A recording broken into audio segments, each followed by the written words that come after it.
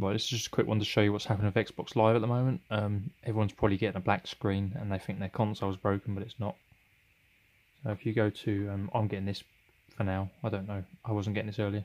Close that. So you see now it's just black screen, and you can hear certain noises, and you can open up this, but you can't move your D-pad or anything like that.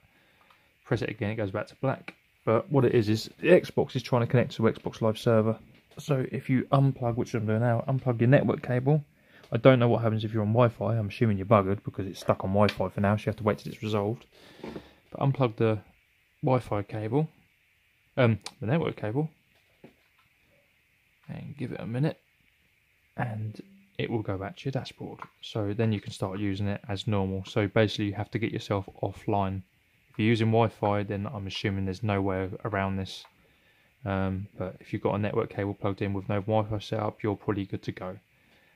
Yeah, get back to Kingdom Hearts now. But yeah, they're working on it apparently, the fix. So don't worry, it's not your console's broke. You know, your console's not broken.